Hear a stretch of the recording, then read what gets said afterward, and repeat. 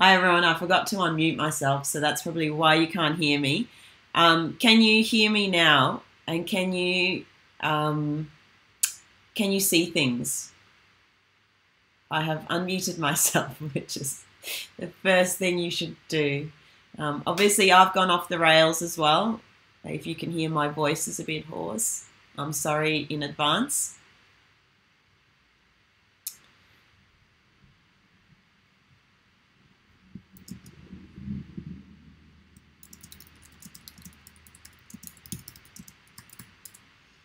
Okay, all right, let's get going. Sorry again, we're running a bit late because just sometimes you just want to pick up the whole computer and throw it out the window. So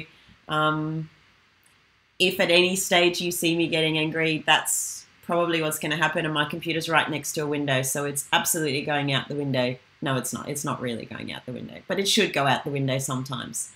I hope everyone is doing great, and I hope everyone has enjoyed some freedoms if you're in New South Wales. We had this exciting exit out of, well, some freedoms are allowed, so that's been a bit exciting.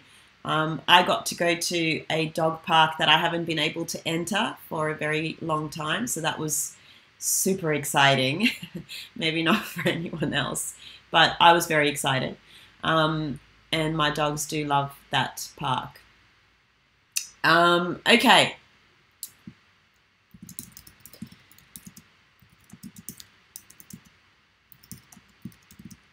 Okay, so let's get going. Lecture 9. We are halfway through the term. Can you guys believe it? It's been, what a term. What a whirlwind. And it's been all completely in a bit of a lockdown situation, so you had nothing else to do except for doing some coding. But now in these next 5 weeks, you might actually have a lot of things to do. So please try and find still time to do some programming and to hopefully keep up with what we're doing here, because we're going to, we're getting sort of into the much harder stuff now, and things are going to, increase in difficulty. But if you keep going and if you keep practicing, you will be okay. And I hope that you are able to also enjoy the next part of the course as well. All right, so let's get going. Okay, last week we talked about a little bit about libraries, but today and this week we're gonna learn a lot more about certain functions that are available to us that are pretty helpful. So, that will be great. We learned about 1D arrays and looked at 2-dimensional arrays, which allowed us to make a grid. We talked about how your assignment is also very much all about a 2-dimensional array. So it's got a little grid, a little field where, the farmer's moving around. So that's pretty exciting. And then we got introduced to pointers. And when we got introduced to pointers, pretty sure everyone started hating me. But that's okay. We're going to do more pointers because pointers are pretty exciting. Yeah, I can see lots of people discussing haircuts as well. I tried. My appointment's on the 9th of December to get a haircut, so that's going to be a long way away. All right, back to pointers. Today we're revisiting pointers. I'm going to go through them quickly again so that you get to have a little bit more of an idea of what a pointer is. And as I said in my weekly message, often pointers are quite a hard concept to grasp because it's the first time you've been introduced to something that in any way resembles this type of concept.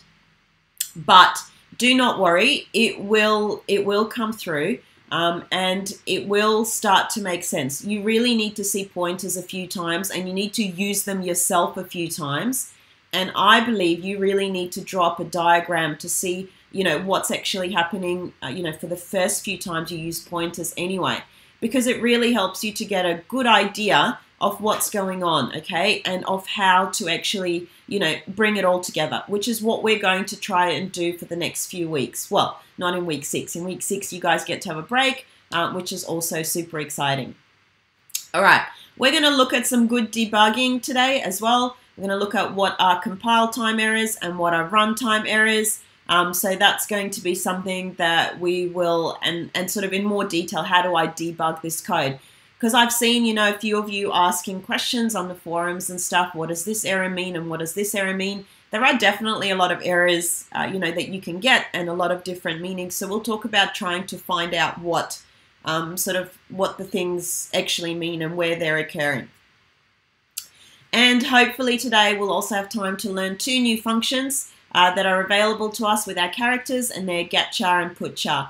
And they're just functions that we'll be borrowing, you know, from the library. They're not really anything that we need to write, but we're just going to learn how they can help us when we're doing some programming. So any function that we borrow is really, the purpose of it is to help us, you know, help us not write our own code. We're using someone else's code that's already been written that we know works as we need to. All right, our live lecture link is not working either for some reason. I'm really sorry. We are going to fix it in the break, but meanwhile, this is where it's going to be. But meanwhile, I'll try and keep it a little bit simple, and then the code will appear where you want it to appear, hopefully by the middle of the class. All right, so I wanted to quickly go over what a pointer is. Okay, and the reason I want to do that is to give you a little bit of a nice overview so that you are able to keep up with what we're going to do now. Because guess what? We're going to do some pointers. Okay, so let's do this whole thing where we're doing an exciting pointer. So if you remember, we had something called, I had a variable called int box. And I made that equal to 6. Now everyone gets to see how terribly I write because I'm sharing the wrong screen. Okay, and so let's say that's equal to 6. Okay, so we'll have a box, which is our variable box, and inside this box I'm going to place this number 6. Okay, and this box, as everything in the computer, it has to have somewhere to live, so it's going to have a memory address. You'll notice that I start all memory addresses with a 0 and an X. Okay, and what that means is it's a hexadecimal number, and it's just a base 16 number, which is often how memory addresses are. And I'm going to make it, this random address, I've just literally made it up, okay? It doesn't mean anything. So let's say I've got this lovely variable called box. So this is my box, it's of type int, it's got the 6 in it, and this is the address of it. Okay, now let's say I have a pointer, okay? So let's say I've declared a pointer, and I want that pointer to point to my box, okay? I'm going to call it box pointer, and you don't have to call it that. You would have noticed that I often call it with an underdash. I'll have the PTR after it if it's a pointer. One of the places I used to work at used to do their pointers like that always. And I've become quite used to labeling my pointers with the PTR. You absolutely do not have to do it. You can call your pointers whatever you want. Remember, this is just a variable name. And so if you remember the pointer, so now I've created a pointer. The pointer itself is a variable also, okay? So what it means is this variable has an address as well somewhere in memory, okay? So it's got whatever address, let's say F32, okay? So it's got its own address, but what I'm going to do is a pointer stores the address of another variable that it points to. And the way we do that is we say it with ampersand, which means address of. So what that means is if this is my box pointer here, inside it, I'm storing the address of this variable. So I've pointed it at the address of that variable. So that means inside this pointer, I'm going to actually store the address.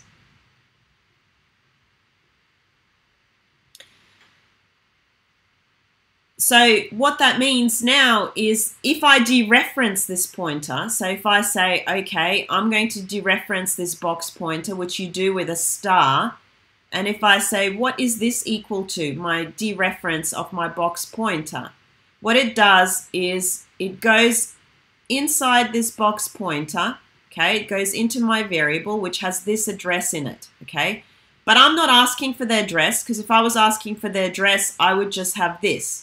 When I have the star, what I'm saying to you is go to whatever this address is. So what it does is it goes to this address and retrieves what's sitting in there. So whenever there is a star, that means it means go to the address that's stored in this variable and get me what is at that address. Okay? So basically, a pointer is a variable that stores an address of another variable in it, okay? And pointers are very useful in functions, okay? Because you might have noticed that you can only return one thing when you do your functions. You can return either an int or you can return either a char, and you have to kind of decide what you're going to return to start off with. So you can already kind of maybe see that pointers would be very useful because you can change things directly at the memory address, okay, which means you don't have to return things. You are changing them exactly already at the source, which means that you're able to change more than one thing or more than two things and so on and so forth. So the next question that we're going to do is going to be a little bit of code, but what I want to do is I want to actually solve it in a number of different ways. And the first way we're going to solve it is without a pointer. But then I'm going to talk about why perhaps it is useful to use pointers to solve it as well. Okay, so let me go on. And I can see Alvin is answering your questions, so that is quite exciting. So if you have any more questions, just let me know. Okay, our problem. What we're going to do is we're going to read in an array of numbers, and the user will specify how many numbers they plan to read in. And we'll talk about that as well, why we do that, why we need to know how many things there are. And then the first number and the last number of that array will be swapped, and the modifier array will be printed out again. So it's not, sorry, you can't see the lecture code, but I will make it obvious now. So the lecture code that you should have been able to see and that I thought that you've been seeing for 24 hours, but you haven't been, is this. But hopefully we'll fix it for you in the halftime. So this function, okay, it's a program that takes in an array of a given length and swaps the first and the last elements of that array. So this is going to let us practice using our arrays again, one-dimensional arrays. It's also going to let us practice using functions, and it's also going to let us practice using, using pointers. And then we'll talk about why perhaps you would use pointers at all.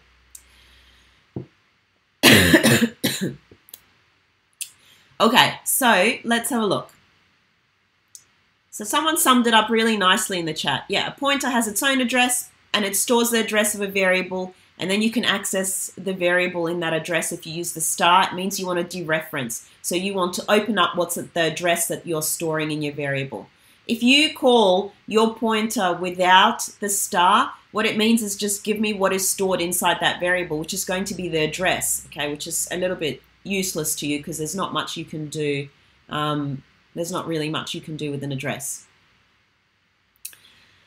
Okay, and also I just want to say pointers can be dangerous things, okay? So we are easing you into pointers. So we're going to be doing a lot more pointers, and you're going to see a lot more use to pointers as well after the flexibility week. But pointers can be quite dangerous things because we are accessing memory and we are changing things directly in memory.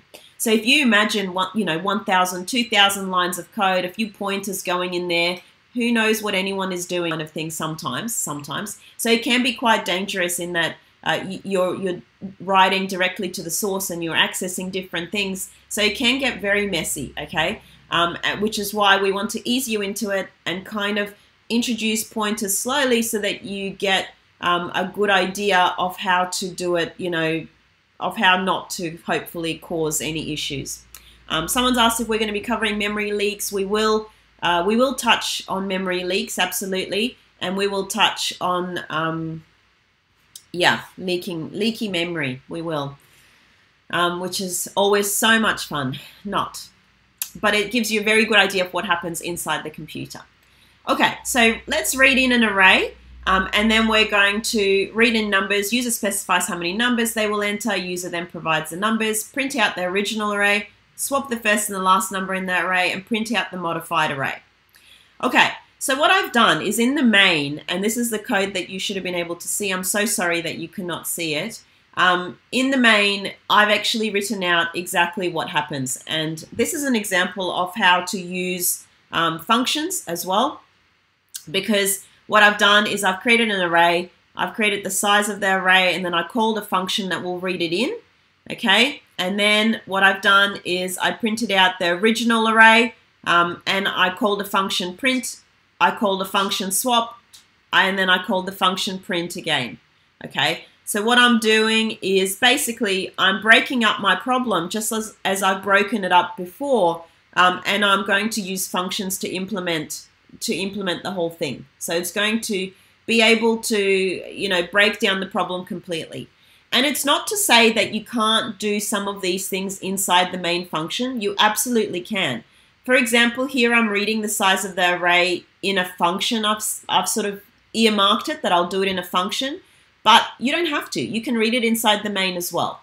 Okay, so it depends how you're going to structure your program and what you are going to actually, end up with. So we use the functions to make our programs easier to read. So you need to be able to decide whether you moving something to a function is going to make it easier or harder.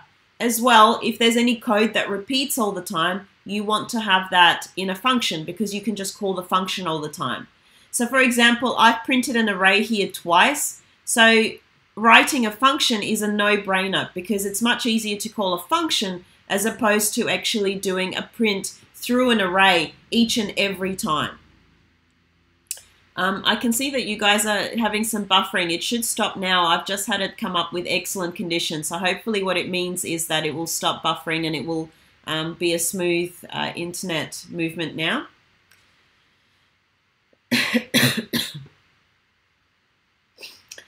Okay, so let's do it, okay? Let's do it without...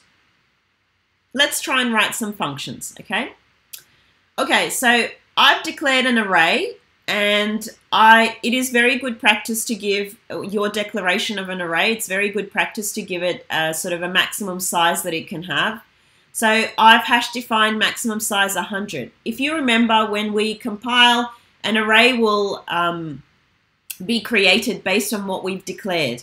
So memory will be allocated for this array for 100 ints inside this array, okay? No matter if I use only 3 of them, no matter if I use only 2 elements, there's going to be 100 spots of memory for ints available to me, okay? So as you can see already, this is probably not that efficient because I'm always guessing how many spots I will need or how big an array I need to make, And often you'll see much bigger numbers than 100. You'll see 1,000 or, 1,024. So it's a multiple of, 2. But so what happens is that I end up wasting some space when I create arrays because memory is allocated for an array. When you compile your program, when you begin running it, you cannot change it, okay? So memory is already allocated to it. All right, so now let's read in our size of an array, okay? Let's do that. So let's do this function here. Int read size, and we're going to return the size of our array. Oh, sorry.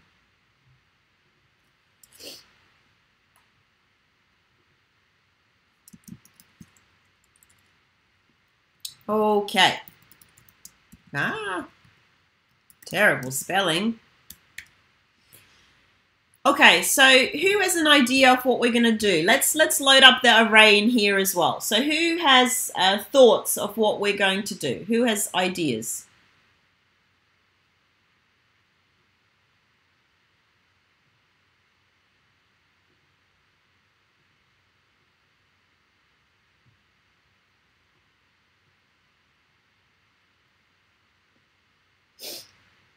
So has anyone got any ideas of how we get the size of the array? I mean, we really can't, we kind of can't, we need to be able to ask the user how many numbers they're going to put into this array before they start. So a good place to start would be asking the user, how many things do you want? Yep. And then we use an index to actually keep count of how many things were entered and what's going on. And yep, like Lisa said, by using the scanf as well. Okay, so how many numbers do you want to enter?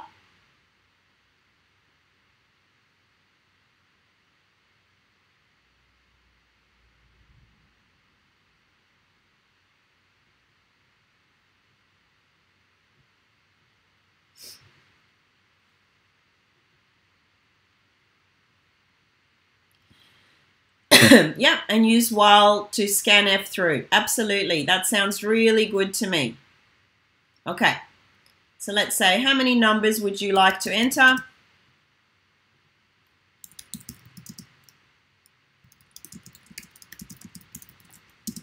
And then we're going to let them scan in some numbers. Now, we want to be able to keep track of how many numbers they are scanning in. And so basically, let's have a variable. I don't know. Let's count how many things they're going to give us. So I'm going to count. I'm going to have a counter, and I'm going to set it to 0 to start with.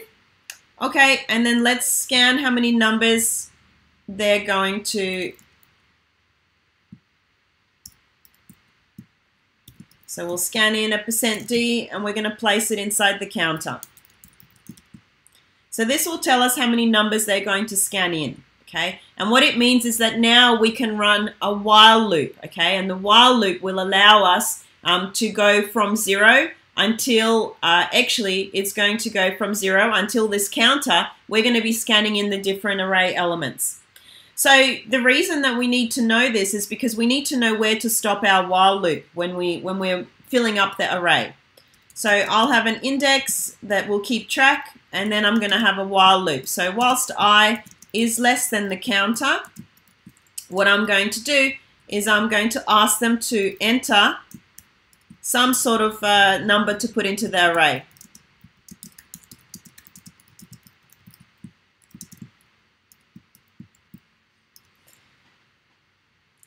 Okay, and then I'm going to scan it in.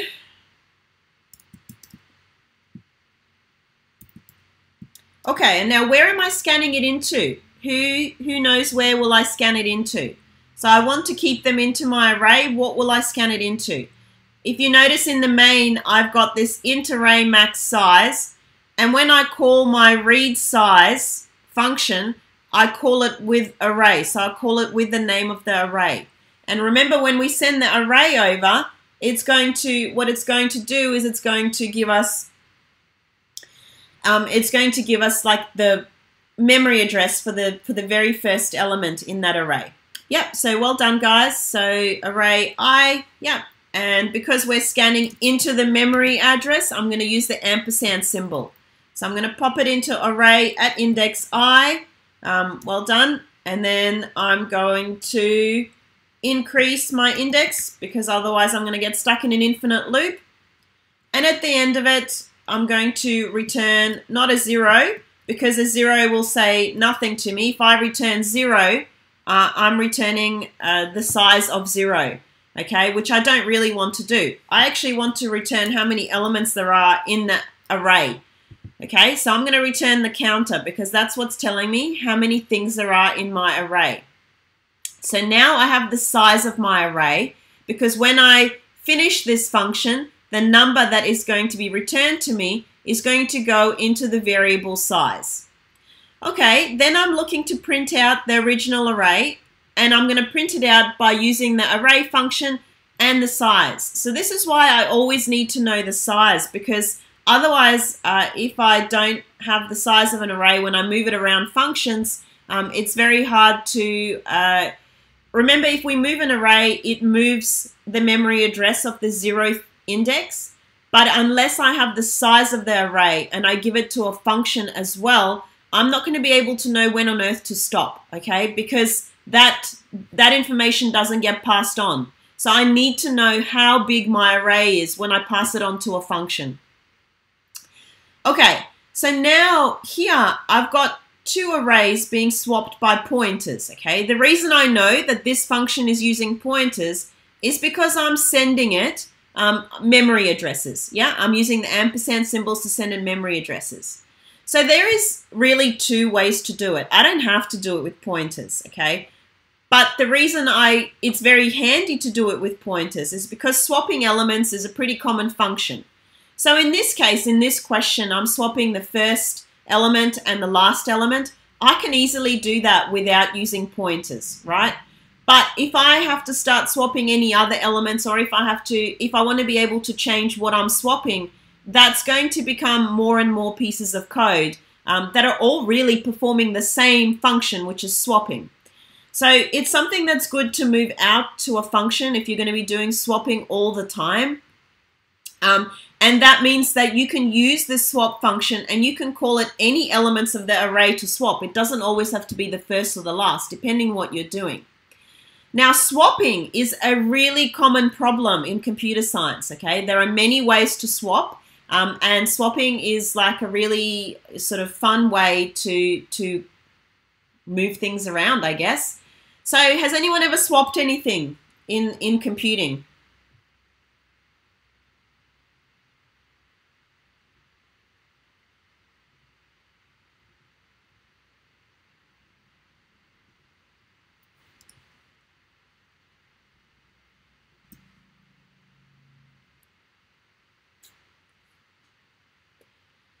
So a good analogy for it is, let's say you have a glass of milk and you have a glass of orange juice, and you want to pour the orange juice into the cup of milk and the milk into the orange juice. How will you do it?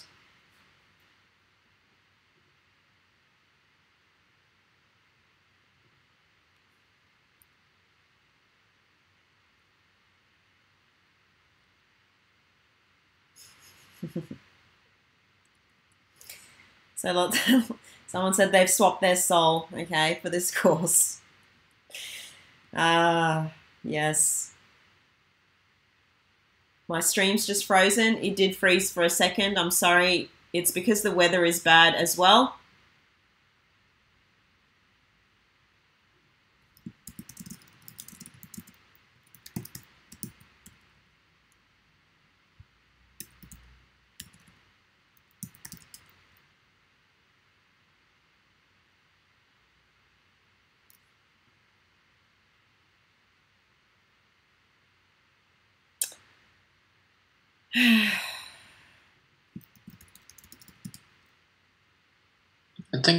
I think you're good to go now. Seems. Really? Mine still says no data. Now it's back.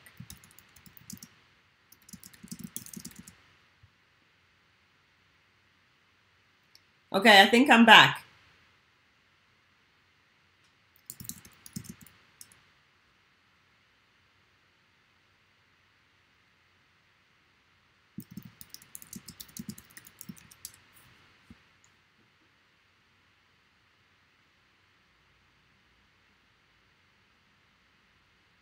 Okay.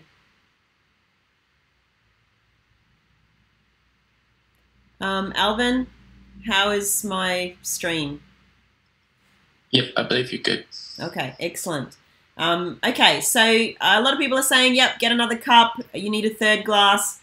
I mean, honestly, I think I need many glasses after this technological apocalypse that is consistently happening to my internet.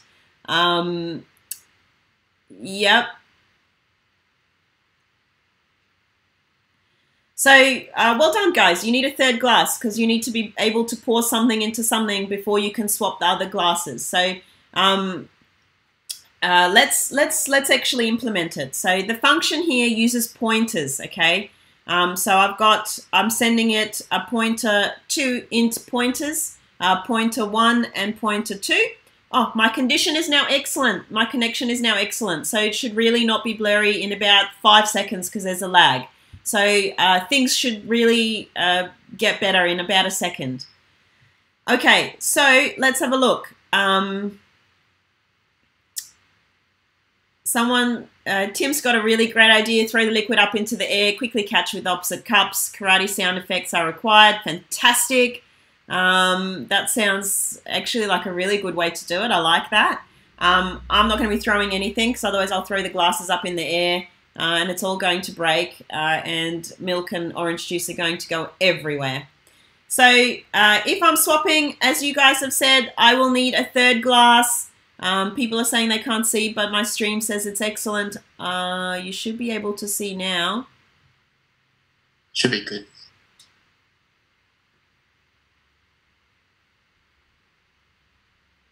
Reload your screen if it's still blurry.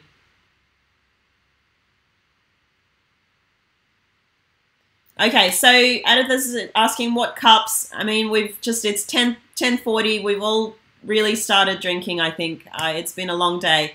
So basically, when we swap numbers, I've made an analogy of, imagine if you have a cup of milk and a cup of orange juice, okay? And you want to be able to swap those two around. So there's no way that you can really do it without having a third glass, okay? And once you have a third glass, then you can easily kind of, be able to swap things around. So that's where the cups are coming from and the glasses. Don't worry, no one's doing any morning time. So usually when we have this third glass or third cup that we're just keeping for, only, a few seconds, we don't really care much about it. We usually call it a temp because it's a temporary variable. So I'm going to have an int temp, and inside that int temp, I'm going to store the first element of the array. Okay, so now if you notice, when I sent the stuff to my function, I gave the memory address of my first element. Now that memory address is stored in the pointer called number1 pointer. Okay, so that means that inside my temporary, and remember that my temporary is of type int, okay, you might feel that maybe I'm going to put the number1 pointer in here, okay, but this is not correct because remember that inside this number1 pointer is a memory address, okay, so what you've just done is you've stored a memory address and you're trying to put it inside an integer pointer. So the only way you can do it is to dereference it, okay? So put the star on there as well, because when you put the star, it means you're accessing what is at this memory address. So you've actually accessed what is at the first element of the array, and you've popped it inside the integer temp, so the temporary integer variable, okay? So now that means I can swap a few other things around. So now I can swap my number1 with my number2. And again, I've forgotten my dereference. Otherwise, apples and oranges. I want to be comparing the same things. And now it's time for me to use my temporary storage. So into number2, I'm going to place whatever was in number1, which is currently stored in my temp. Now you'll notice that this function is of type void. And the reason for that is that I'm making all the swaps using pointers, which means that I'm making all the swaps inside actual memory addresses. So I don't actually need to return anything. Everything is going great. Okay, and now finally, I really want to be able to do some printing. Okay, so let's do some printing. And you have seen the printing function to print through a variable array. You've seen that quite a few times now. So you should be absolute pros at doing the print. So when you do the print, you've got your integer index, you set it to 0, which is the first element of the array, and then you have a while loop that will move through. So whilst I is less than the size of this array, which is another variable that I've passed into this function, I'm going to print out whatever was in that array. So I'm going to print f %d. And I'm going to print out from the array. So my array at index I. And you don't have to use pointers for this swap function, okay? It doesn't absolutely have to be pointers. So what happens is you're using pointers because what you're doing is you're making it really easy to swap anything in advance. So someone's a bit confused. So let's do, for example, okay, my array is 1, 2, 3, 4, 5, okay? That's the example array. So what I've sent over here is I've sent it the first element. So I've sent it the address of the first element and the address of the last element. So, so I've sent it a 1 and a 5, okay? What that means here is my temporary is going to be equal to whatever it is at the address of the first one. So that means that this is going to be equal to 1, okay? Then on this next line, I dereferenced my whatever is stored in here, okay? So when I dereference this, I'm going to place it, and I'm going to place whatever is in the dereference number 2 pointer, okay, in there. Remember, we always do the right side first, and then we do the left side, okay? So what was inside the second one? Inside the second one was the number 5. So what I want to say is I want this pointer now to equal to 5. So whatever is sitting at this address, I actually want it to equal to 5 now, okay? And now that means that on this line, what I've done is I've said the second one now. So whatever is sitting at this address, I wanted it to equal to the number that was inside temp, which is 1, okay? So that means address at pointer 1, and this one is address at pointer 2. So what I've done is I've swapped them around.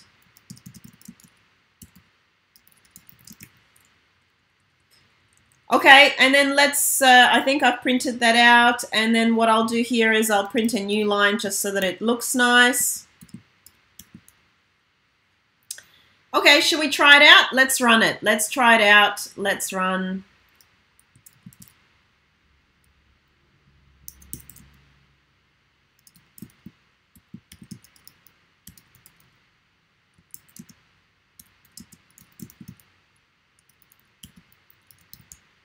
Oh, I just called it the shuffloo. Oh well. Let's run the shuffloo. How many numbers? Let's do 5 numbers. 1, 2, 3, 4, 5. And it'll say the original array is 1, 2, 3, 4, 5. The array with the first and last number swapped is 5, 2, 3, 4, 1. So absolutely, you do not have to use pointers for this. The reason I've done it is because if I were to do it without pointers, okay, if I was to move things around and swap the first and the last element of the array, absolutely fine. It will work perfectly.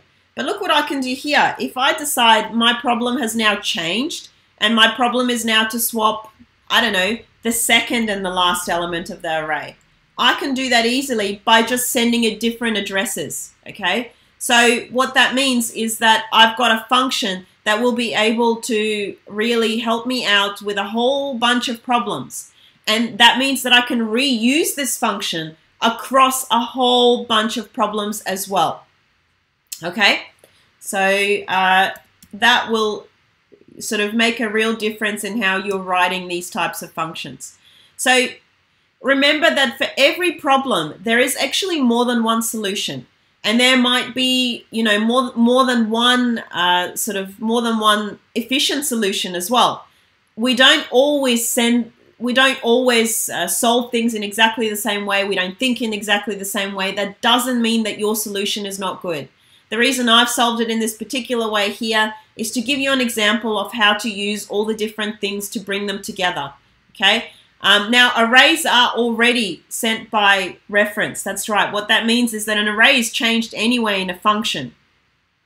But what it allows me to do, if these numbers were not in an array, then I would be able to do it easily as well. So if it was not an array, if I was just reading in 5 numbers, had to swap the first and the last number that I was reading, I could do that easily as well because I can't return to things from a function, but I can certainly do things in the pointers. So I've used an array because an array is, you know, an easiest way to store a collection of numbers. But the demonstration aspect is there, how to swap two things using pointers. So really, the point is that we will start solving more and more problems that lend themselves to using just pointers in the next few weeks. So don't worry, it's coming. but it's much easier to introduce pointers with very simple problems like swapping two numbers. And swapping two numbers is one of the simplest pointer exercises that you kind of do. Okay, so that was exciting, and that took, because of all the problems that we had with technology, that took a little bit longer than everything that I had. And someone's asked, would the address of temp be different from the... Yes, absolutely. The address of temp, once I create a variable, that variable has an address, so they would be quite different as well. Okay, let's go for... Let's do a 2-minute break, and we'll come back if 2 minutes, maybe 3 minutes, just so you have time if you need to go to the bathroom. Let's have a 3-minute break, a quick break, and then we will return and we will do a few other things that will hopefully be fun. I'll stay so I can answer questions in the chat as well. So let's have a 3-minute break, and then we will continue after that. Might as well. Are you muted? I'm not muted yet. Hold on.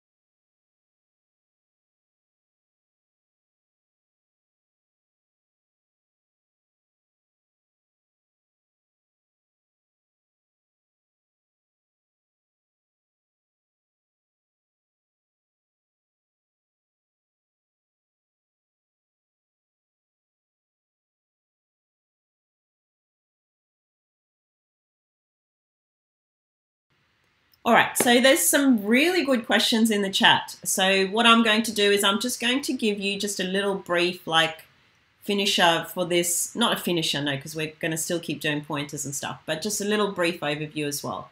So I'm amazed. Great questions. Okay, so I think some of you are also confused because we have this defined constant for an array at the top, and the defined constant is 100, and then we're also counting things as well with an array. So it seems very confusing, counterintuitive. So what is happening is that when we declare an array, okay, we have to say what size that array is, because memory for an array is given to us at compile time. So we can't, during runtime, when we populate the array or when we scan in and we say we want 5 elements in this array, memory cannot be allocated to it then. It has to be allocated at compile time, which is why we give our array kind of like a value, and usually it's a large value so that hopefully it has enough space to store everything that we need to store. And often we won't use the whole of the array that we have decided to kind of safe keep and ask memory for. But sometimes we will use more than that as well, which is a big problem if we try and use more, because we're going to run out of space and it's quite difficult to give more space for an array. And I'll touch on that when we talk more about memory after the flexibility week. So the reason there's that hash defined to start with is because we need to tell C how much memory space to reserve for this array.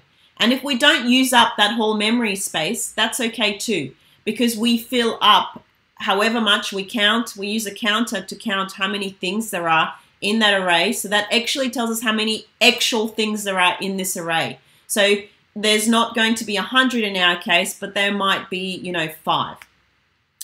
Is it possible to give an array an infinite value?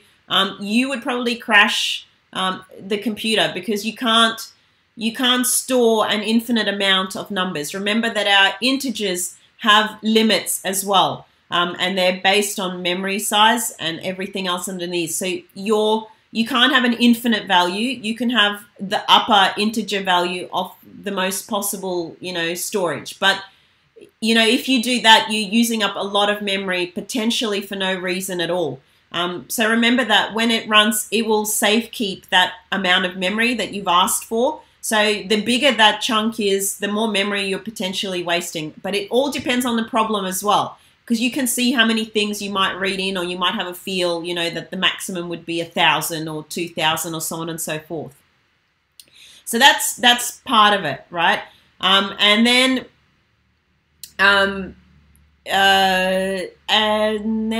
someone's asked also, I think Zach is asking, are pointers the only way to feed the data from a variable in the main to a separate function? Absolutely not. You've seen us send just basic ints. You've seen us send basic chars. You've seen us send arrays. So there's a whole bunch of things that we can do it with. Pointers is just another variable type that is available to us to feed data in. Now, pointers are particularly useful in functions because a function can't return 2 things, okay? It's not possible. So if we need to change 2 things and we can't return 2 things, if we're just sending basic variables, that's going to cause a real problem, okay? Because actually say what you've changed. And in that case, a pointer is quite useful because you've actually made the change at the source then. So you don't need to return anything. You don't need to return that change because you've already changed it at the source, at the memory address, okay? So you don't need to return something and place it in. I hope that has answered a few of those questions. Please just pop in the chat if you have any more. These are really fantastic questions. I'm really pleased that you guys are thinking and asking these types of questions. Remember, these are great questions. They're not, they're really how everything comes together in C as well. Should be good. Okay, someone's asked how far. It's funny the context. Someone's asked how far will an infinite loop go for, and then someone's asked that I'm buffering again. I'm clearly having a good day with my while loops. Well, I'm buffering. Please refresh. I am having poor stream health right now, but hopefully it will improve. Alvin's saying it's improved already, so that's good news. How far will an infinite loop go? It depends, okay? It depends what you're doing inside that infinite loop, okay? If you are creating variables inside your infinite loop, you might crash faster because you're using up memory every time you create a variable. So it depends. It depends what you guys are doing as well. You know, my computer, as you've seen, an infinite loop basically crashed everything, and hopefully yours will not. When will the lecture code be up? The lecture code will be up very soon. I'm really sorry that it is not up yet. Tom changed the simulation link, and I don't know what he's changed it to upload my lecture file, and I've still put it on the old links. So we will fix that. We will fix that ASAP. Oh, struggling to say ASAP now. Okay, so keep popping your questions in chat. They're fantastic questions, and they kind of really, they open the doors for a lot of really fascinating discussion, but also they kind of give you a really good, solid understanding with what's going on as well. So I'm really happy with the kinds of questions you're asking. And if you know, have thought a little bit about what we've done in the lecture and you have more questions, just pop them in the forum, and we will answer them in the forum as well. Okay, let's talk about bugs. I mean, fascinating. I think bugs are, bugs are hard work. You guys would have been, you know, you guys would have seen what a bug is now. You've done all your labs, you've done the assignments, so you would have encountered these issues that we call bugs. So bugs have been used, the term bugs has been used for ages, okay, as a problem in something that works. And in about 1947, it started to be used in computer lingo as well. I think the first sort of use of the term bug was actually because it was a real moth. There was a computer, it was in a team that Grace Hopper was a part of, and basically a moth got stuck in a machine. And as you can see, this is the actual moth that got stuck. They sticky taped it onto the page, onto the diary, and said, okay, that's actually caused huge problems. It was causing completely computational problems. And that's kind of where this whole computer bug was born. It was from this lovely moth that got stuck in the back of the machine and was causing some serious problems as well. If you are interested in reading more about it, please feel free. I've given a link here. It gives a little bit of background on how that has occurred. But basically then we started using the word computer bugs. And when we removed that bug, so when they removed this actual moth that got stuck in the machine and was causing some electronic circuits to go crazy, they called it a debug. Yeah, so they removed the bug, they've debugged, and so that's where the term debug comes from as well. So any error that stops your code from working as specified, we refer to it as a bug. And you can have two types of bugs, okay? Bugs that happen at compile time. Those are syntax issues. Those are the ones that you would have seen when you run DCC and it starts yelling at you. Usually those bugs are actually much easier to fix because you know that somewhere your syntax is slightly off, so they're easier to find and fix. But then you have these runtime bugs when everything compiles perfectly, but when you start running your program, things do not work perfectly. And those are usually issues with your logic. And logic is very difficult. Well, it's not very, I mean, it's much harder to fix. You know, imagine thousands of lines of code and logic issues become much harder to fix because you have to find where this one little throw to your logic is happening. You know, perhaps you didn't understand the question and you were not solving it properly, or perhaps perhaps, you know, you kind of, as we saw as well when we were doing our indexing, you know, perhaps you made it equal to the index that doesn't exist instead of just less than or greater than. And so that's thrown it off. And then with pointers, you might have, you know, be accessing an address that doesn't exist at all, which means you're accessing, you know, just an empty space. There's nothing there. There's no such memory address. So you can't actually dereference that because there's nothing stored in it. So it's very, you know, it becomes very difficult to spot these types of mistakes. And Sienna is correct. It's very hard to see your own mistakes. Often you will be staring at the computer for hours. Something is super obvious, but you will not be able to see it. And what I will tell you to do is if you've been sitting there and you cannot find your bug, go and do something else. Take a break, okay? Because the longer you stare at it, the harder it becomes to find. So please, please, please, you know, take a break from the computer and, you know, often you'll come back and you'll spot it really quickly. There have been moments where, you know, you kind of try and go to sleep as well and you can't sleep because all you can think about is, where is this bug occurring? I have to find it. I have to think through, you know, I've had moments at 3 a.m. when I've just sort of gone, oh, I think I know where it is. Then I'll get out, you know, go to my computer, fix what I think it is, and it's not going to be that. So back to square one. So bugs definitely keep us entertained. Entertained, but they're very frustrating. So debugging, you guys have probably already spent quite a bit of time writing code, even more time troubleshooting what you've written. Welcome to debugging. It is super fun. Well, sometimes super fun. It's not like, sometimes it's really not fun. It's more fun to debug someone else's code, I tell you what. Sometimes, if that code is well written, which is where style is important.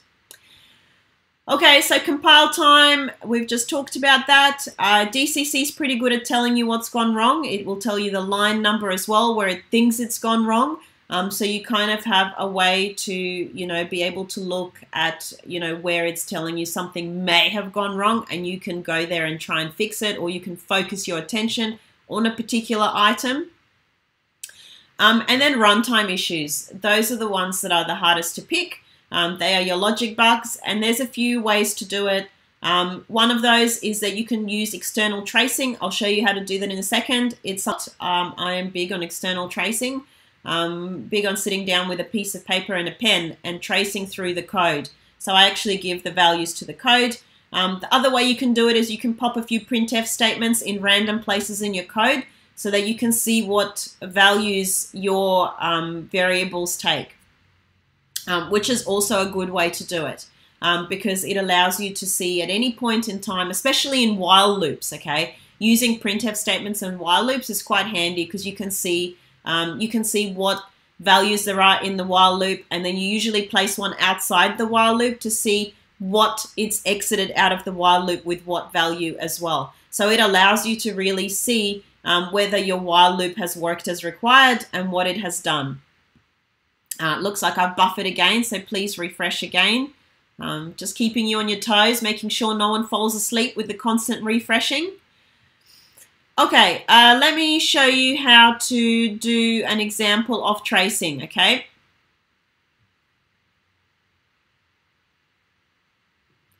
Okay, so when I do tracing, and I'm just using a piece of code from week 4 that we did with highest number, I basically go through the code and I have a little stack for myself. Again, these are memory addresses that I've just completely made up, but they are increasing up in fours, which means that I'm not doing anything except for ints. But anyway, okay, so what happens is that I will try and fill up and I'll cross out and change my things as I go through it. So for example, I've got my first line of code. I go in here and it says int numbers 5, so I'm creating an array of 5 elements, and that array is all filled with zeros. Okay, so in that case, I did not mean to do an arrow, not sure why that's set to an arrow, sorry. Let me go back to a normal, I'll cross that out. So I've got 1, 2, 3, 4, and 5. And then I'll go inside my int I is equal to 0. So this is going to be my I. I is going to go into the next one and it's equal to 0. Okay, then I'll go into my while loop. And I usually write what my while loop is asking. So my I is currently equal to 0, which means that my while loop is asking me, is 0 less than 5? And I'm going to say yes. So I'm going to go inside the while loop. I'm going to scan in a number and I'm going to increase my I. So then I'll cross that out and I'll go to my 1 and so on and so forth, okay? And I'll keep increasing it. So then I'll go again, is 1 less than 5? And yes, it is. So I'll go back in here and then I'll increase my I again. So then I'll go back out to here. And I'll keep going until it's less than 5. So it will stop at, and usually you don't, just do that, but when it gets to 4, and I'll say is 4 less than 5, yes it is, so then my I is going to increase again, it's going to go to the value of 5, and that's when I'm not going to enter my while loop anymore, okay? And when I stop entering the while loop, my I go on to the next section, and oh no, it's commented out. It should not be commented out. Sorry, line 28 should not be commented out. So then I've got this highest number is equal to highest. So I'm calling a function highest, and function calls go in here as well. So I've called my function highest, and I've given it my array. Okay, so I've given it my array. And once I give it an array, I'll move on to the next. I'll move into my function, and I'll say highest number is equal to -1. Okay, that's going to go in here. Again, int I is equal to 0. And remember, it's a different I. So it will go in here, and that is now equal to 0. And then I'll start filling it up again. And so what it allows you to do when you're doing this desk checking, I guess, is another term for it, but it's hand tracing, hand execution, is you're literally sitting down with a piece of paper and going through your code and changing the numbers as you move through the loops. So you are manually executing your code, okay? And actually, manually executing your code is very good for your understanding of what each code is doing. And it becomes very easy to find your mistakes as well. You know, any sort of conditional loops here would be very easy to find once I start filling it out with numbers. And then I can see exactly, perhaps I increased by 1 too much. And then I will go back, you know, down to 4 and so on and so forth. So basically, this is one way to do it. And the other way would be to put printf statements everywhere. So perhaps I've got please enter a number in here.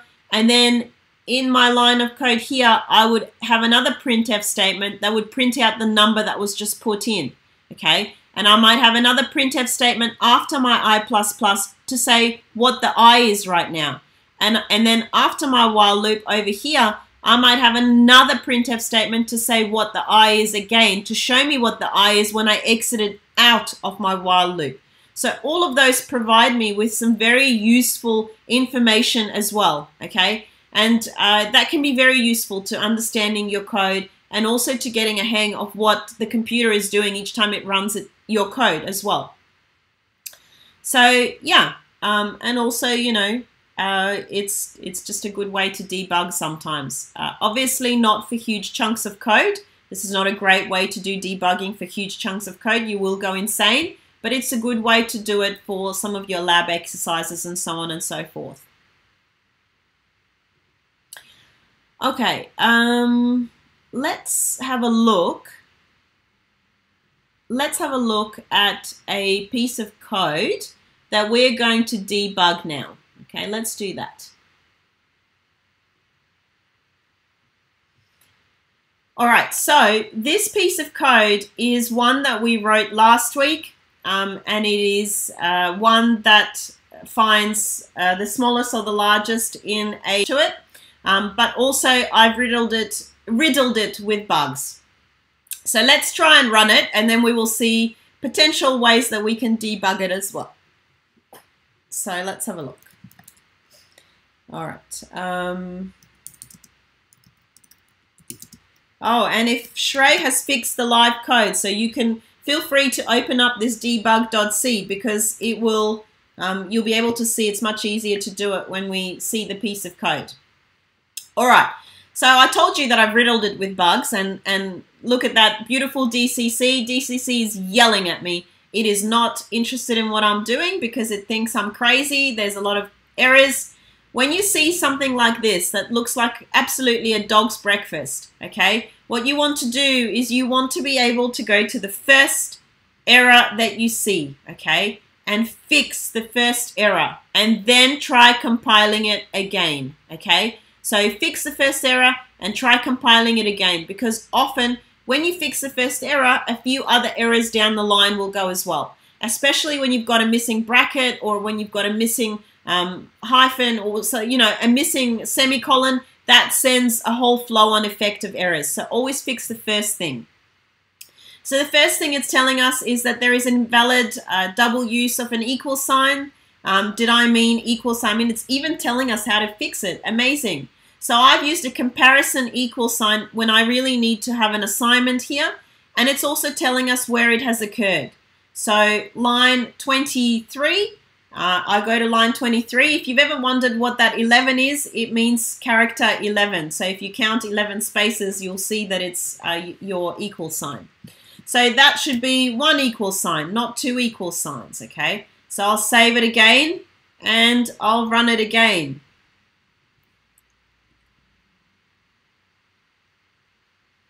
So underneath each error, you will get a DCC message. Okay, so now I've got a whole bunch of things going on again. It's still feeling very I'll go back up to the top error and I've got, oh no, no. This is what happens, I start losing code. Let me clear the screen and then run it again. Okay, I'll clear and then I'll run it again and let's see what the next bug is.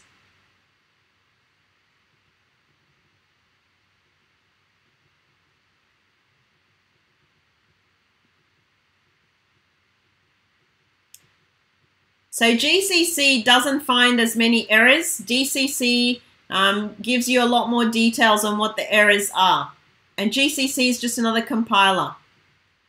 Okay, so let's have a look at our next error. Looks like I have a few more comparison errors. And it looks like there's more errors than before. Okay, here we go. Warning, format specifies type char star, but the argument has type int star. Okay, so what have I done here? I've scanned F at %C, but I've got a command in here. So that's happening on line 32. So if we go to line 32, so let's go to line 32. Here you can see on line 31, I've declared a variable int. And then what I'm trying to do is I'm trying to scan into a variable int. I'm trying to scan in a char. So that's clearly not going to work because my types need to match. So I need to change it to a decimal number in order for it to be able to work. Okay, let's see anything else and let's see if you guys can pick the next issue. So I'll clear this again and I'll run it again. And I'll go back up.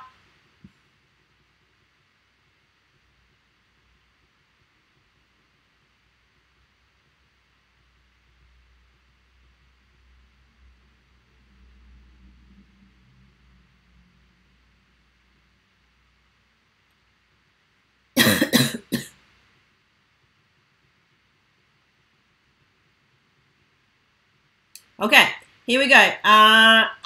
It's moving out. Okay, who can tell me what this error might be over here?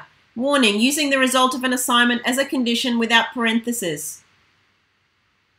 It's nice when it's telling you my internet connection's unstable, isn't it? It's fun. So what do you guys reckon that could be?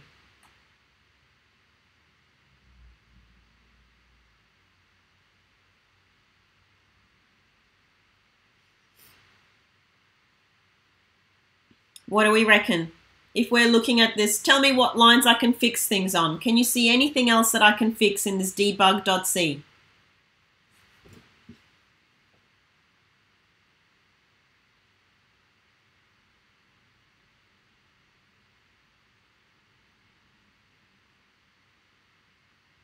Yep, so I need, yep, so here on line 34, I'm trying to assign something when in fact I need to compare. So I need a double sign, okay?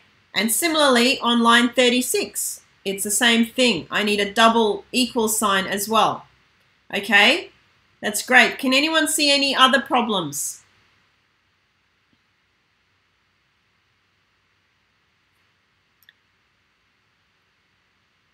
Okay, so a few people are saying the comparison is chars though, so we should have the command type as char and scan in char. Yes, very good. Well done. Okay.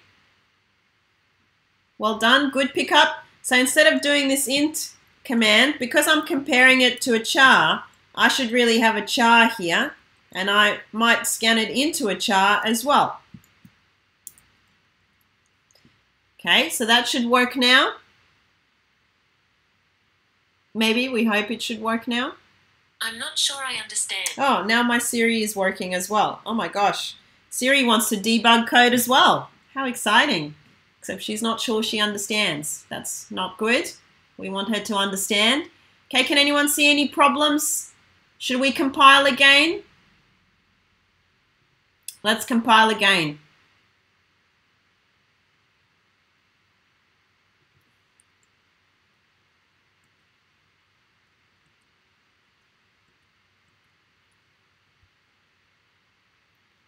Okay. Still more errors, but getting less. What's warning implicit declaration of function highest is invalid? What do we reckon that one means? Yeah. Faisal, yeah, there's definitely too many brackets. I've got an erroneous bracket somewhere. And I think it might be, this one could be an erroneous bracket. Looks like here there's also some extra brackets. Yep. Yep, line 40. Excellent. Well done. The array isn't initialized. Yep. Okay. Excellent. So let's initialize the array. Okay, what else do you think is the problem? What do you think this error message here means? Implicit declaration of function highest is invalid. What do we think that one means? Yes, well done, Catherine. I did not prototype any of those functions. So I've got to prototype both of these functions. Okay, so that's what that error means when it's saying, I don't know what this function is. It means that you haven't prototyped it. Okay, so always one thing to look for, because this one happens very often when you forget to prototype.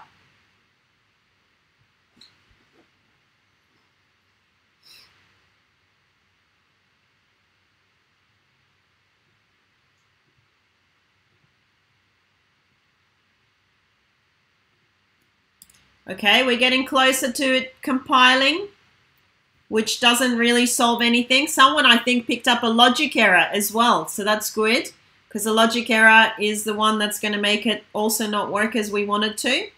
So let's have a look. No, we're not compiling yet. Did I save it? I did save it. Okay. So we're not compiling yet. Let's see what's going on here.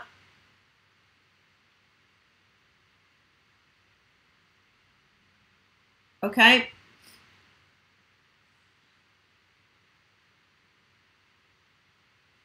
No, that looks like an old error. Hold on. Let me clear it. It does get very messy once you start looking on the terminal. So let's clear it and then let's run it again.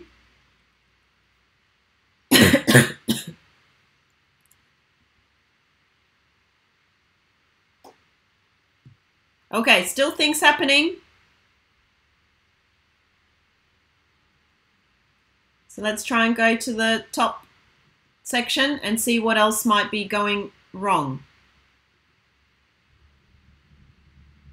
Okay, what do we think this error means? So I've prototyped my function int highest, int numbers.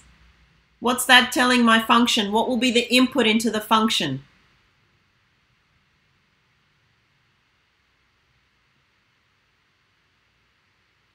No, not quite. So right now, I'm giving it this int numbers. What does that mean I'm giving my function?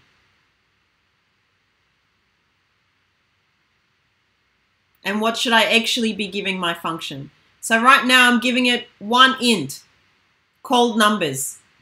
But in fact, I'm giving it, yes, well done, Catherine. I'm giving it an array. And I haven't told it that I'm giving it an array, which is a bit rude. So I need to give it an array. And similarly here, I need to tell it that an array is coming, okay? And that means up here as well, or down here, it's going to have an array.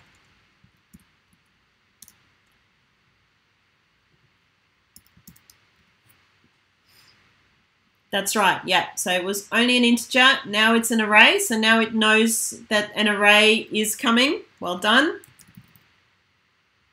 Let's clear it again and let's run it again. Oh, and this time it's compiled perfectly. All right. Well, let's see if we can run it, and it's going to give us a highest or a lowest number. Okay, please enter a number. 1, 2, 3. I'm good at my numbers. I always enter 1, 2, 3, 4, 5.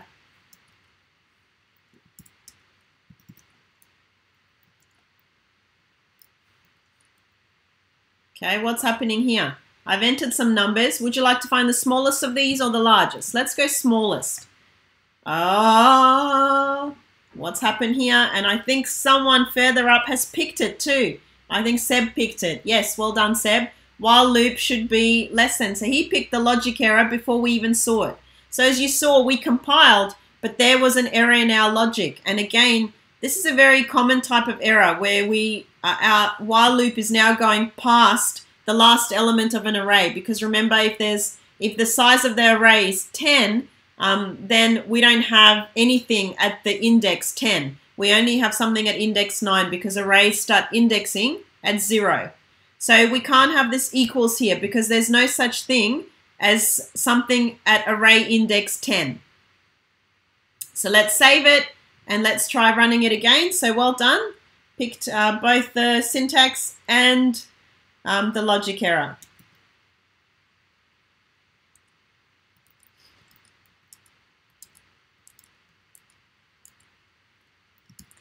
Okay, and now let's do the smallest number again to see if it works. And it's told me the smallest number is 0. Oh, what's happened there? Why do you think that's happening? So clearly that's also an error in our logic because we don't even have the number 0 in our case. So who can tell me what is perhaps happening here?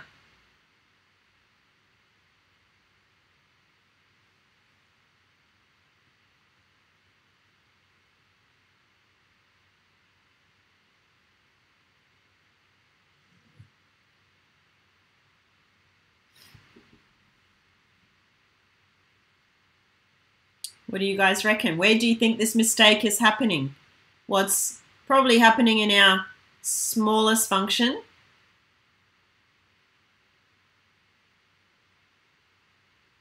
Yeah. So I could be printing something wrong. What am I printing here? I'm printing smallest and then I'm giving it my array. So I'm printing based off the return of this function. And what's the function returning? It's returning smallest number. And now what's my smallest number going to be? So if I'm sending it my array, I'm making smallest numbers at 0. So it looks like here, I'm actually giving it a 0. So the way that you could see what am I actually giving it to start with is you can straight away here put a printf statement, okay? Once we put the printf statement here, you can see what it's giving it and you can see where it's gone. So this is called debugging statement, okay?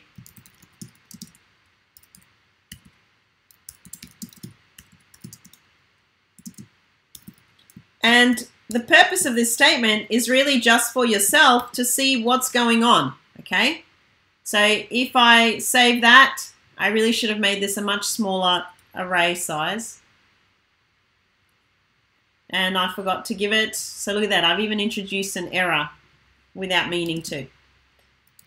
So I want to see what smallest number is.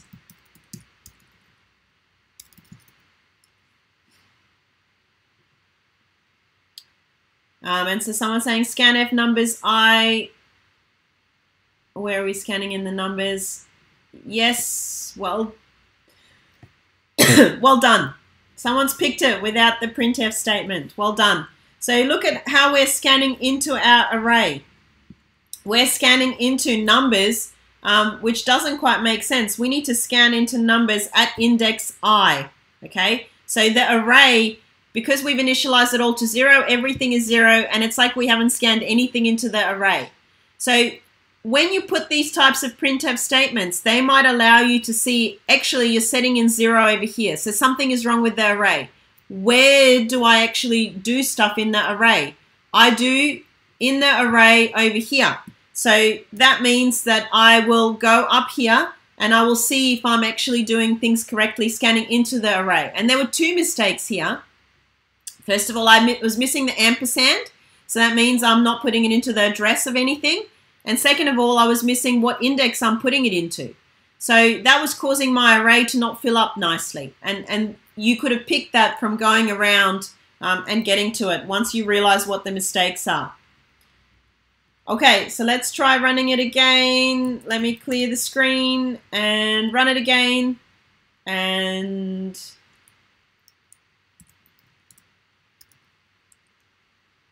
yep, well done. So now if I put my 10 numbers in and then I choose the smallest, it will give me 1 as I wanted it to. So well done on finding all the possible mistakes. And let's check it for the largest number as well. And if you were to do your own testing, you would test a few things, not just the smallest number and the largest number. You would test putting it in the middle. You would test putting it on the outsides. You would test putting it at, you know, somewhere just around. Just to see that it works in all different circumstances. So that's really kind of a crash course in debugging. There is a lot more to it. I tell you what, because when you go out and you do programming for a job, you spend most of your time really debugging and finding errors and trying to solve the problem. So there's a lot more to it, but these are just some little things that you can use to help you debug your code, and especially as you start working on your assignment 1. Assignment 1 has a lot more lines of code. So feel free to use, some of these strategies to allow yourself to see what's actually happening in your code. But well done. Well done on finding the logic errors and the syntax errors. That's fantastic. Okay, let's have a look at our next.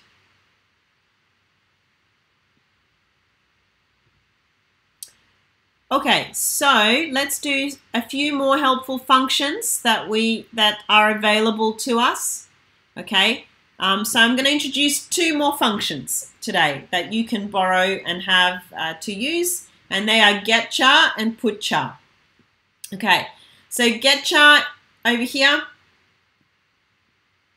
it's a function that reads in a single character from input. Okay, it reads in a single character at a time. Okay. So one thing at a time. So it reads 1 byte of input and it usually returns an int, because remember the ASCII code of that character that it read is an int. It can also return -1, which is an end of file, and that's useful for knowing when you can finish your input. We've kind of talked briefly last week about an end of file. So you can keep getting characters until an end of file has been reached.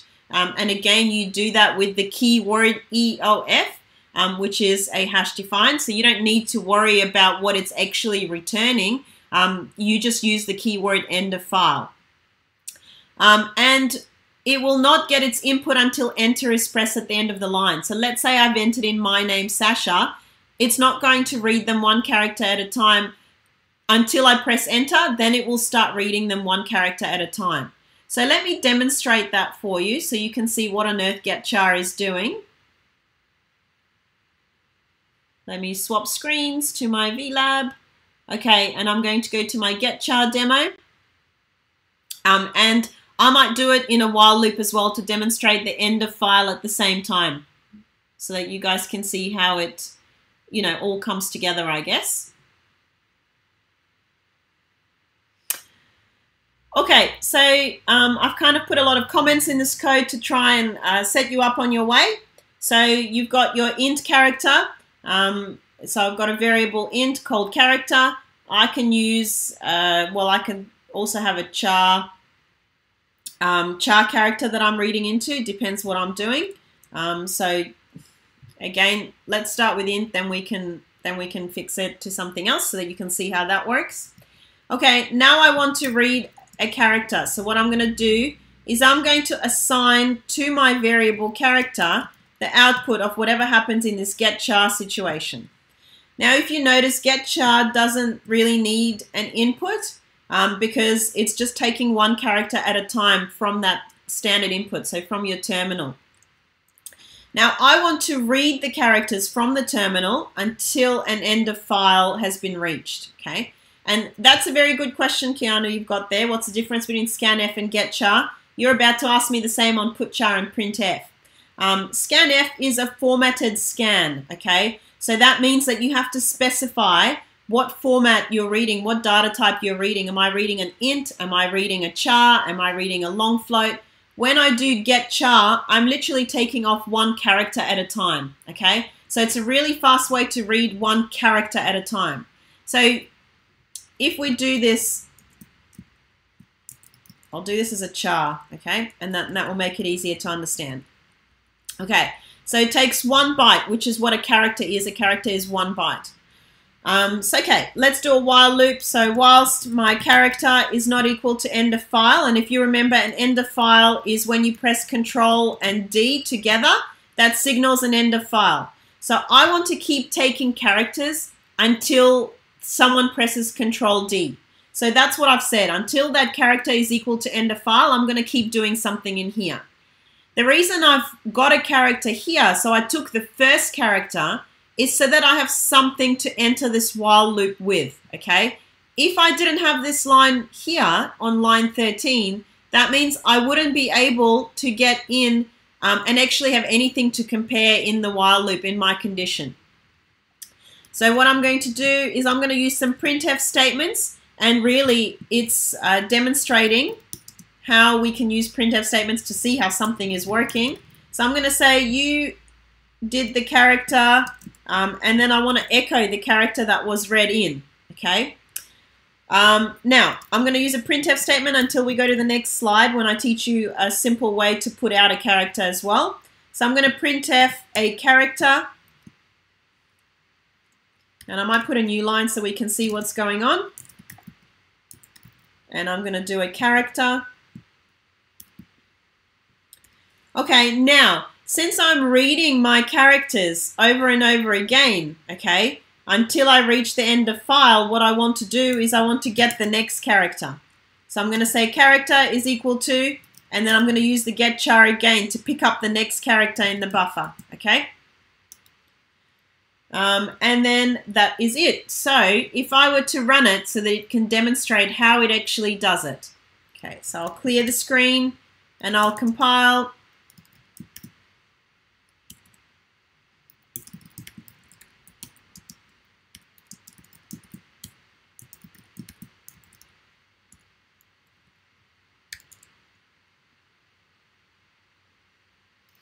And then I'll run it. Okay, I didn't have a prompt to enter something, okay? So it's just gone to my actual, it's waiting for me to enter something. So if I put in my name, what you can see it does, and I pressed enter afterwards, okay? It has gone back to me by S-A-S-H-A. Becky, excellent question. What do I mean by buffer? I'm about to explain it.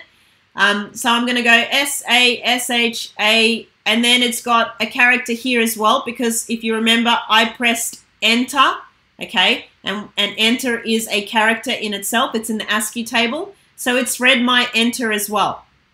Okay, so the way get char works, and Becky, you've asked what the buffer is. This is what the buffer is. The way get char works is until I press enter, things go into a little buffer, okay? When I press enter, then it starts reading from that buffer. So that's what I've done. I've entered Sasha, I pressed enter, and then it starts reading them a character at a time from that buffer. And now it's waiting for my next input. So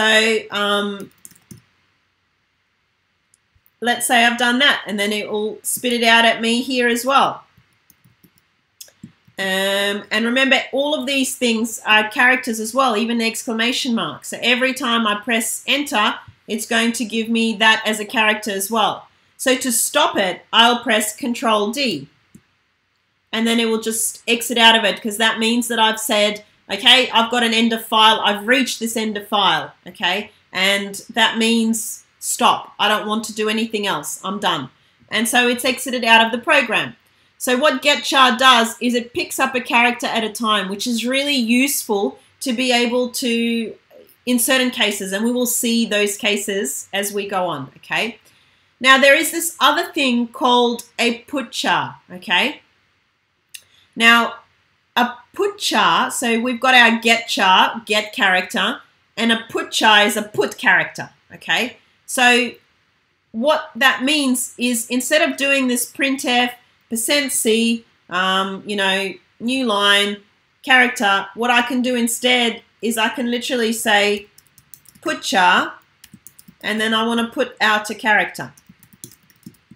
And put char works in exactly the same way as this printf that's printing out one character. And again, printf is a formatted print, okay? What that means is you need to specify a type and you need to kind of really format it.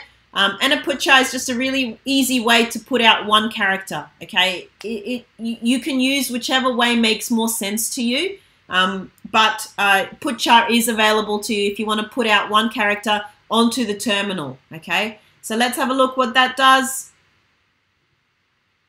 So if I compile it again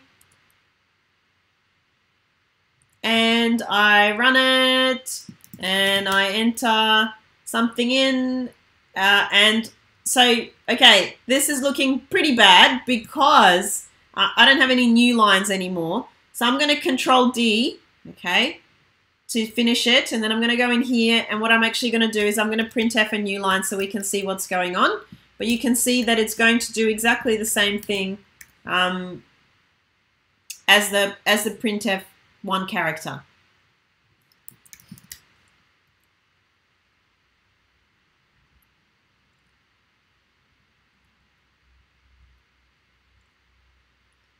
Okay, so let me enter. Okay, so it's doing exactly the same what we're doing, okay? Blah, blah, blah, blah, blah, and so on and so forth until you press end of file, okay? So there's two ways for you to do it. Someone's talking about strings. Strings are coming. So close. We're so close to strings. They are tomorrow. So strings are definitely coming very soon. We're going to talk about strings tomorrow, which will be another neat way for you to do things. And you'll really see why we want to use that get char, because it's going to make it really easier. So Aditha, get char is when you get a character from terminal. So that's when I'm actually reading this in. And put char is when I put a character out to terminal. So one is output and one is input. So get char, I'm inputting, and put char, I'm outputting. So I'm outputting this character onto the terminal. So put char is basically a printf and get char is basically a scanf, but they're just one character at a time. Okay, so there are also a number of different, so that's those two functions, which are quite neat, I think. And now I'm going to show you a whole bunch more that are also quite fun.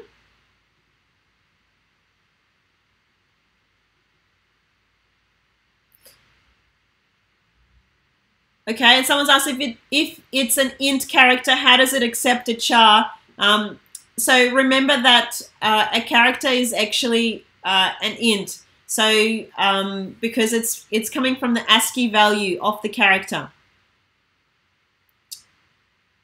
And someone said, can we not print the last line? So you don't want to print the new line.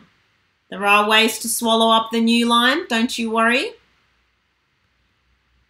So someone wants to swallow up the new line. The way you can swallow up the new line as well is you can just use a get char and not store it in anything and then throw out the new line.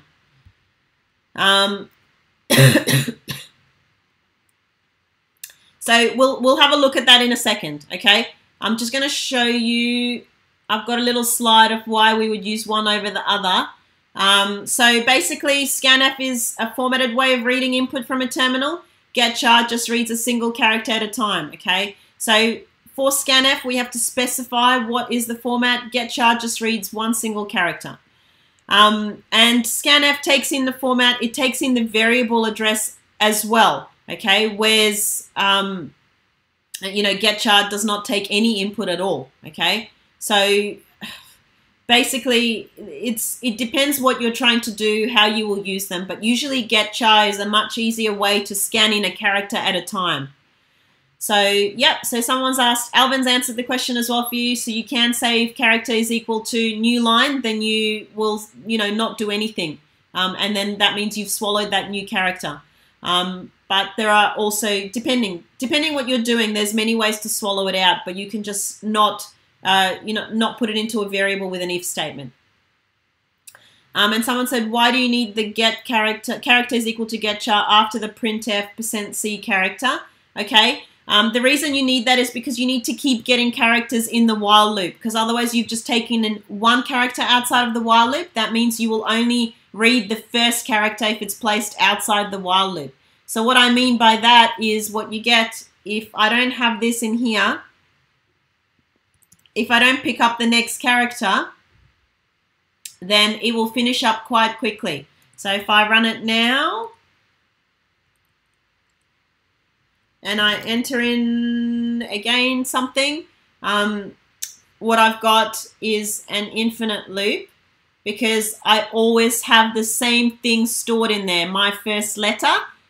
So the character never changes. Okay, so what I've created is an infinite loop, and it's just recurring infinitely here, which is super fun. And who remembers how I can stop it? I'm just going to stop it before I crash my computer. How about that? So Control C if you have an infinite loop and you need to stop it.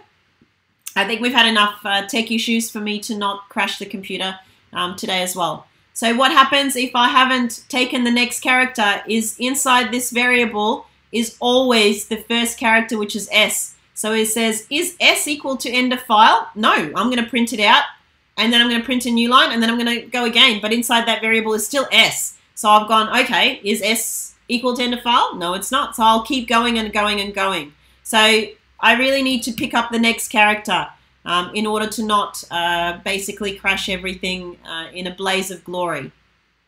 I do enjoy a good blaze of glory, but possibly I think we've had enough tech issues in the last 2 hours. Okay, so there is a bunch of other kind of cool functions that are available to you. Oh, I love that everyone does know Control C. That's excellent. Okay, so there's another bunch of awesome functions available to you. We've done some of these functions ourselves, so we've actually written the code for them, but they're available to you. You can really use them. So inside this ctype.h, okay, which is another C standard library, and I've put a link here where you can find all the functions that are in this standard library, but these are probably the most useful ones here.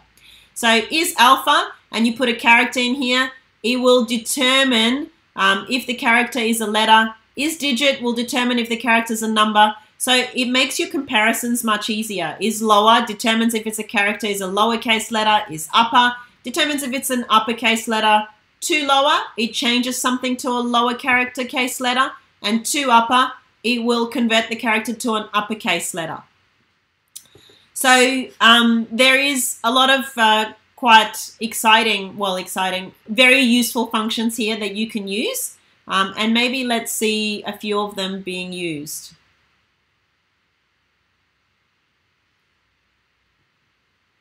Okay, so Bob's just asked, doesn't understand how character get character prints out the next character. Okay, I'll quickly show you, okay, before I do the next lot of characters. Okay, so let's say this character I've typed in here. So before this happens, I've typed in Sasha in here, yep. So if you remember, I said that getChart picks up one character at a time. Okay, what that means is the character that it picks up on the first go is going to be the S, okay? In my buffer, I have SASHA, but it will only pick them out one character at a time. And I have a new line in there as well. That's sitting inside the buffer, okay? Now it will pick up this S and it will go down here into the while loop and it will say, is S not equal to end of file? It's not, so I'm going to enter this while loop and then I'm going to go through it. So this is never going to get another character because I've already gone past this line, okay? And remember in C, we do our code consecutively, okay? So if it's going to just keep moving around this while loop because there's nothing to stop this while loop, because there's nothing to change, update my control variable. And in this case, my control variable is this character, okay? All right, so let's use a few of these functions. I'll go to this piece of code here. So I've got this lovely, I'm going to swap this to a chart to make it easier to understand. Okay, printf, enter your name as an example of getChar and press enter. And now let's do a few little things here.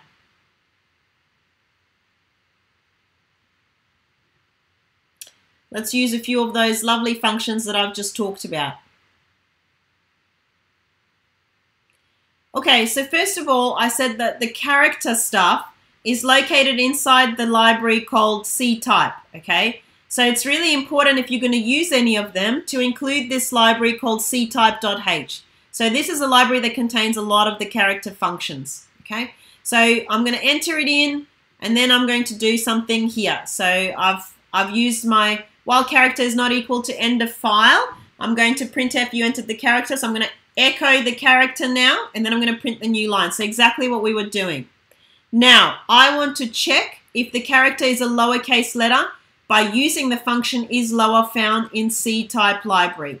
Okay, so already I've included my ctype, so now I can just check. So I'm going to use this isLower function, and the input to it is the character that I'm checking. So these functions check a character at a time. Okay, so if isLower character, so if it is a lower character letter, then I might want to convert it. So if it is, then convert it to an uppercase letter. So if it is, I'm going to convert it. So my character is now going to be, I'm going to convert it to an uppercase letter. So to upper, and I'm going to tell it what I want to convert. So to upper, character. Okay, and then I can print it out. So printf, your new character is, and I strongly recommend you kind of hang out and play around with some of these characters. I'm going to use putchar again.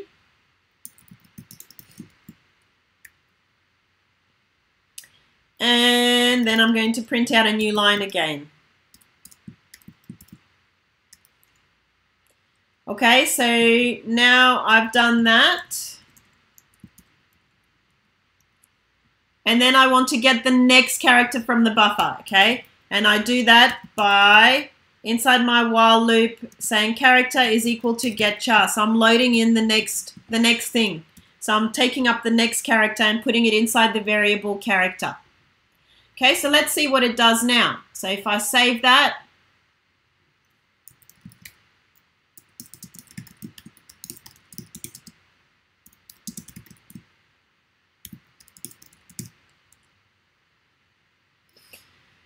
okay, so I've done some magic here. Character variable is used uninitialized when you call the function, okay? So that's the mistake that I was telling you about before. I've just done it.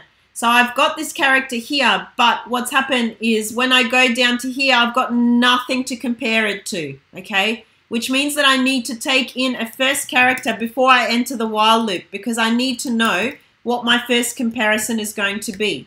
So I'm going to pick up the first character before the while loop, and it will avoid this mistake that we see here. Okay, so now I'll run it.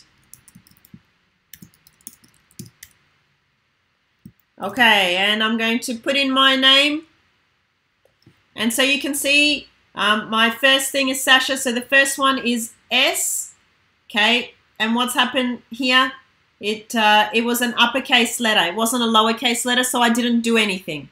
When I entered a lowercase letter, it changed it to an uppercase. When I entered a lowercase, it changed it to an uppercase. Lowercase, I changed it to uppercase, and so on and so forth. Okay, so that means what's happened is just a quick example of how to use these functions, and we will see a lot more about it as we go on as well. And I will try and use a few of those when we code, because it makes your coding a lot easier, because all of those are already done for you, okay? And I've included this piece of code on the slides as well, so you are able to access it at your leisure and play around a little bit with it. Yeah, and isLower returns true or false, basically. So it asks a question and returns whether it's a lower or an uppercase letter. Okay, we're going to finish there for today. I'm so sorry for all the technical issues that we saw today. That was a bit of a, yeah, not pretty. So I've put in an application to return to campus to lecture, because clearly it's not working. My internet is not really working well, and I'm just waiting for approval. and hopefully that will mean that we have no more technical issues.